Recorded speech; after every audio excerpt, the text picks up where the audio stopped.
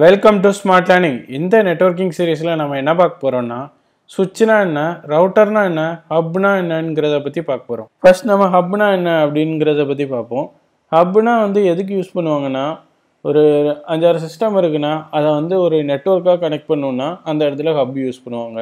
இந்த ஹப் பார்த்துக்கிட்டிங்கன்னா ஒரு லெஸ் எக்ஸ்பென்சிவ் அண்ட் நான் இன்டெலிஜென்ட் டிவைஸ். ஏன்னா இங்கே ஒரு பர்டிகுலர் சிஸ்டம் இன்னொரு பர்டிகுலர் சிஸ்டமுக்கு ஒரு டேட்டா பேக்கெட் அனுப்பணும்னா இது என்ன பண்ணுவோம்னா அந்த பர்டிகுலர் சிஸ்டமில் அந்த டேட்டா பேக்கெட்டை ரிசீவ் பண்ணிவிட்டு எல்லா சிஸ்டமுக்கும் ப்ராட்காஸ்ட் பண்ணிடுவோம். ஸோ இதில் செக்யூரிட்டின்னு பார்த்துக்கிட்டிங்கன்னா ரொம்ப கம்மி. ஏன்னா ஹேக்கர்ஸ் யாராவது இருந்தாங்கன்னா ஈஸியாக அந்த டேட்டா பேக்கெட்டை கேப்சர் பண்ணி அவங்க அதில் உள்ள இன்ஃபர்மேஷன் எல்லாம் பார்த்துடலாம். அதேமாதிரி இந்த ஹப் எந்த லேயரில் ஒர்க் ஆகுதுன்னு பார்த்தீங்கன்னா ஓஎஸ்ஐ லேயரில் லேயர் 1 ஃபிசிக்கல் லேயரில் ஒர்க் ஆகுது. இந்த ஹப்பில் ஒரே ஒரு கொல்யூஷன் டொமைன் தான் உண்டு. அதே மாதிரி ஹாஃப் டியூப்ளெக்ஸில் தான் ஒர்க் ஆகும். அப்படின்னா என்னென்னா ஏதர் ஒரு பர்டிகுலர் சிஸ்டம் டேட்டாவை சென்ட் பண்ண முடியும் அல்ல ரிசீவ் பண்ண மட்டும்தான் முடியும். இதில் செக்யூரிட்டி ரிஸ்க் ஏற்கனவே நம்ம பார்த்த மாதிரி ரொம்ப நிறையவே இருக்குது. அதேமாதிரி பார்த்துக்கிட்டிங்கன்னா இது அடிக்கடி இந்த பேக்கெட்ஸ் எல்லாம் ப்ராட்காஸ்ட் பண்ணிகிட்டே இருக்கிறதுனால இதில் நிறைய நெட்வொர்க் அன்வான்ட் நெட்வொர்க் டிராஃபிக் நிறைய க்ரியேட் ஆகிட்டே இருக்கும் இந்த மாதிரி ஹப் இருக்கிற நெட்வொர்க்கில். அதேமாதிரி பார்த்திங்கன்னா ஹப் மினிமம் 8 போர்ட்லேருந்து ஸ்டார்ட் ஆகும். நம்ம ரெக்குவயர்மெண்ட் ஏற்ற மாதிரி 16 போர்ட் 24 போர்ட் 48 போர்ட் வரை கிடைக்கிது. அதேமாதிரி பார்த்திங்கன்னா ஹப்போட ஸ்பீடு மேக்ஸிமம் எவ்வளோ இருக்குன்னா 100 Mbps தான் இருக்கும். அது லேட்டஸ்ட் மாடல் ஹப்பில். மற்ற மாதிரி பழைய மாடல் ஹப்லாம் பார்த்திங்கன்னா 10 Mbps தான் இருக்கும். ரொம்ப ரொம்ப ஸ்லோவாக இருக்கிற ஒரு டிவைஸ் ஹப்பு.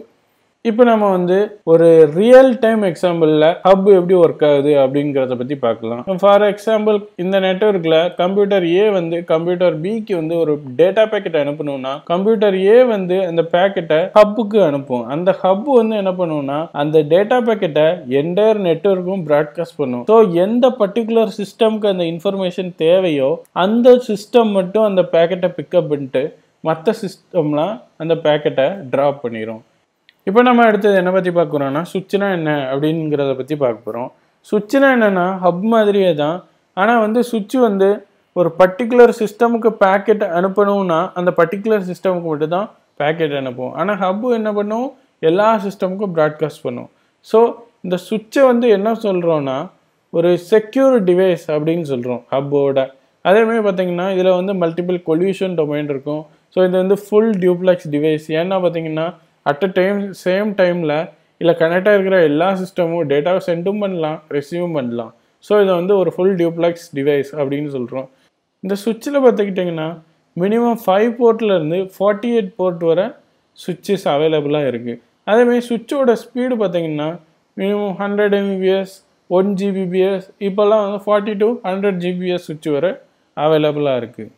இப்போ நம்ம சுவிட்ச் கனெக்டாக இருக்கிற ஒரு நெட்வொர்க் எப்படி ஒர்க் ஆகுது அப்படிங்கிறத பற்றி பார்க்கலாம். For example computer A computer பிக்கு ஒரு பேக்கெட் அனுப்பணும்னா கம்ப்யூட்டர் ஏ இந்த பேக்கெட்டை சுவிட்சுக்கு அனுப்பும்.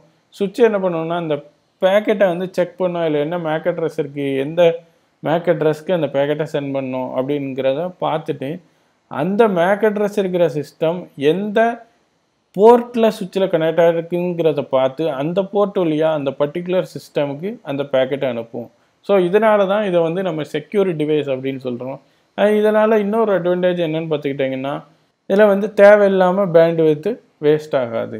இப்போ நம்ம அடுத்தது என்னை பற்றி பார்க்க போகிறோம்னா ரவுட்டர்னா என்ன அப்படிங்கிறத பற்றி பார்க்க போகிறோம். ரவுட்டர்னா என்னென்னா 2 நெட்வொர்க்கை கனெக்ட் பண்ணுற ஒரு டிவைஸ்க்கு பேர் தான் நம்ம ரவுட்டர் அப்படின்னு சொல்கிறோம். ஸோ ரவுட்டர் என்ன பண்ணுவோம்னா ஒரு நெட்வொர்க்கில் இருக்க டிராஃபிக்கை இன்னொரு நெட்வொர்க்குக்கு ரவுட் பண்ணுறதுக்கு யூஸ் பண்ணுவோம். இது என்ன லேயரில் ஓஎஸ்ஐ மாடலில் ஒர்க் ஆகுதுன்னா லேயர் 3 நெட்வொர்க் லேயரில் ஒர்க் ஆகுது. இப்போ நம்ம இன்டர்னல் நெட்வொர்க்கில் ஒரு ரவுட்டர் கனெக்ட் ஆகிருந்தால் அது என்ன பண்ணும் அப்படிங்கிறத பற்றி பார்க்க போகிறோம். ஃபார் எக்ஸாம்பிள் இதில் நம்ம 2 நெட்வொர்க் வச்சுருக்கோம். க்ரீன் நெட்வொர்க் ப்ளூ நெட்வொர்க் அப்படின்னு 2 நெட்வொர்க் வச்சுருக்கோம்.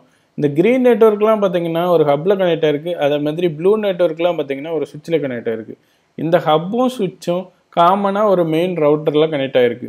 ஸோ இதில் பார்த்துக்கிட்டிங்கன்னா ப்ளூ நெட்வொர்க்கில் இருக்கிற கம்ப்யூட்டர் ஏ க்ரீன் நெட்வொர்க்கில் இருக்கிற கம்ப்யூட்டர் பிக்கு ஒரு டேட்டா பேக்கெட் அனுப்பணும்னா கம்ப்யூட்டர் ஏ என்ன பண்ணுவோம்னா அந்த பேக்கெட்டை அந்த நெட்வொர்க்கில் கனெக்ட் ஆகிருக்கிற சுவிட்சுக்கு அனுப்பும்.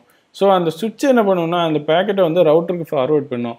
ஸோ ரவுட்டர் என்ன பண்ணுவோம்னா அந்த பேக்கெட்டில் இருக்கிற ஐபி அட்ரஸ் எல்லாம் செக் பண்ணிவிட்டு அந்த ரவுட்டரில் கனெக்டாக இருக்கிற இன்டர்னல் நெட்வொர்க்குள்ள ஐபி அட்ரஸாக இருந்தால் இல்லை வந்து அந்த பேக்கெட் வந்து அந்த இன்டர்னல் நெட்வொர்க்குள்ளே தான் இருந்தால் அந்த பர்டிகுலர் இன்டர்னல் நெட்வொர்க்குக்கு அந்த பேக்கெட் அனுப்பும்.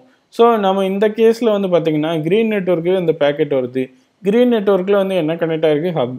ஸோ வந்து ஹப் என்ன பண்ணுது? எல்லா கம்ப்யூட்டர்ஸ்க்கும் அந்த பேக்கெட்டை வந்து ஃபார்வர்ட் பண்ணுது. ஸோ எந்த பர்டிகுலர் சிஸ்டமுக்கு அந்த பேக்கெட் தேவையோ அந்த பர்டிகுலர் சிஸ்டம் மட்டும் அந்த பேக்கெட்டை ரிசீவ் பண்ணிட்டு மற்ற சிஸ்டம் வந்து ட்ராப் பண்ணிடுது. இதுவே வந்து அந்த பர்டிகுலர் பேக்கெட் வந்து எக்ஸ்டர்னல் நெட்வொர்க்குள்ளே தான் இருந்தால், அதாவது இன்டர்நெட்டுக்கு போகக்கூடிய பேக்கெட்டாக இருந்தால் அந்த ரவுட்டர் வந்து என்ன பண்ணுவோம்னா அந்த பேக்கெட்டை எக்ஸ்டர்னல் நெட்வொர்க்குக்கு அனுப்பிடும். அடுத்தது வந்து நம்ம என்ன பண்ணி பார்க்க போகிறோம்னா ஒரு ரவுட்டர் வந்து இன்டர்நெட்டில் இருந்து பேக்கெட்டை எப்படி ரிசீவ் பண்ணுது அப்படிங்கிறத பற்றி பார்க்க போகிறோம். நமக்கு வந்து எப்போவுமே பார்த்தீங்கன்னா பேக்கெட் வந்து இன்டர்னல் நெட்வொர்க்லேருந்து மட்டும் எக்ஸ்டர்னல் நெட்வொர்க் போகாது. அட் த சேம் டைம் இன்டர்நெட்டில் இருந்து கூட நமக்கு பேக்கெட் வந்து லோக்கல் சிஸ்டமுக்கு வரலாம். ஸோ அதுதான் வந்து இந்த டயக்ராமில் பார்க்குறோம். ஃபார் எக்ஸாம்பிள் ஃபஸ்ட்டு பார்த்தீங்கன்னா ப்ளூ அண்ட் க்ரீன் பேக்கெட் வருது. ஸோ அந்த பேக்கெட்டை ரவுட்டர் ரிசீவ் பண்ணிவிட்டு ப்ளூ நெட்வொர்க்குள்ள பேக்கெட்டை சுவிட்சுக்கு அனுப்புது. அதே மாதிரி க்ரீன் நெட்வொர்க்கில் இருக்கிற பேக்கெட்டை வந்து ஹப்புக்கு அனுப்புது. ஸோ ஹப் வந்து என்ன பண்ணுதுன்னா அதை வந்து ஃபர்தராக டிஸ்ட்ரிபியூட் பண்ணுது எல்லா சிஸ்டமுக்கும்.